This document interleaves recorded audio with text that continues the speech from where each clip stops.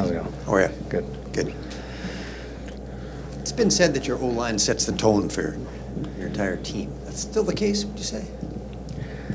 Yeah, I would say both fronts. Okay. You know, I think that's the case for most teams that, you know, are successful this time of year. I'd say both fronts are usually the guys that drive it around this time of year. Okay. It seems they've had their hands full with Sask in the 3 meetings this year. Looking at Brady's numbers and just in general. What have you seen from how you've done? I don't know if one player's stats are reflective of how the game's called. Like, depends on whether those plays are deemed efficient by our offense. So, yeah. Okay, so how would you deem your offensive efficiency against Sask this year? Well, we've managed to win a couple games, so. Yes. Yeah. That's all that matters. That's all that matters. Efficient. Where do you see areas of all over, most improvement? All over, yeah. You know, from the first game, ball security, probably need a couple more stops in the next couple games, right? I don't know how many field goals we kicked, honestly, but I don't think there's a game that goes by that, win or lose, that guys aren't looking to improve. I mean, that's, once again, we talked about it earlier in the last week. It's the goal of every team in every sport is to be better the next time you're out. Yeah.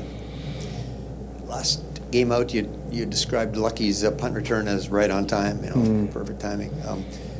What was that a product of? Is it just that once in a while one breaks, or no? Was that a product of that unit, the blocking unit, getting to a level that it hadn't been at before? Yeah, and some of it is, you know, how the ball lands, how far it goes, right. You know, the timing. Special teams plays the timing of returns, the timing of the blocking for returns is it's hard to get down. It's hard to get it down exactly right in practice. You know, so it just sort of all worked out. Everybody was in the right spot at the right time. They finished their blocks appropriately. The way it opened, you know, Lucky just had vision to it and was gone. So I know we wish he looked over the other shoulder to see, but that's okay. It worked out well. We ended up scoring on that play. So I'm just wondering if it means you can not count on, but it means that unit is at a level that it hasn't been at heading into this game. Everybody would like more return yards. I think probably the way we would look at it is, you know, are we providing the spark when we need to, or keeping momentum? You know, are we stopping the other team's momentum when we have to? And, you know, the timing of the, you know, conceptual timing for the game. And then are we maximizing our yardage, right? If there's X number of yards in there, let's get X plus 1 or X plus 2, right? Let's not get X minus 5, right? Afternoon, Coach. How you doing? Hi. Stanley Bryant is making the 21st career playoff appearance on Saturday. Most among, I think, any active player in the league right now. How does a guy like that play that long at a position like that?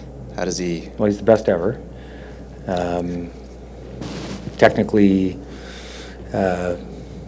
obviously, extremely proficient, sound, excellent, and he's got the will. I think some guys might not have the will to do it that well, that long, you know. And then because football is the best team sport, he doesn't do it by himself, right? He's got to have everybody around him playing well too for us to get that many opportunities at playoff games. That's actually a pretty good segue, because I was curious. Do you think that, and I'm going to ask him kind of maybe a similar question, but when you play that long, do you think that motivation has to like almost change in a way? Like maybe you're not playing for the same thing at the beginning of your career as you are at the end of your career? I'm pretty sure guys mature as they go through. There's, you know, a handful of guys over time that you understand, get it. Even as a rookie, they understand it, the magnitude of things and the importance and why they're doing things. why they're putting in the hours. I'm sure, given Stanley's excellence, I'm sure he understood it pretty quickly as a young player and has had it for a long time. Do you learn any, I know you're older than him, but is there anything that you're able to learn from him over these years? I'm sure there is. I'd have to think longer about that. But Okay. Anything, maybe I'll ask you like this then, is there anything that immediately comes to mind when you think of Stanley Bryant, maybe an immediate takeaway? yeah, I guess if I go back to when he first signed with us, that, and I can't tell you why he signed with us. I haven't asked him. He probably asked him a long time ago. I don't know. Wouldn't remember the answer maybe, but that as an organization, we're very fortunate that he chose us. I mean, he's been a cornerstone piece for this organization for as long as he's been here. Thanks. I am not Derek Taylor. Excellent. But subbing in for him, next man up. Mike, with the context that, you had the momentum in 2019, having played the week before, but with this being the fourth time now hosting the West Final, over that time, has your preparation changed to meet health, circumstance, that sort of thing? Yeah, we're always looking at, trying to change things up for the better. I mean, but not just for the sake of change. I mean, it starts with talking to Al and Braden and making sure I have a good picture of the health of the team and where they're at fatigue-wise and what we think they can handle, and then pair that with what the coaches need in terms of the amount of reps to be prepared, to be fully prepared. Those are the conversation starters, right? About those ideas, and you sort of put down on paper, and it has changed over the years, but it's really based on this particular team, not any other team, right? And the circumstances we're in. How did we get to this position, right?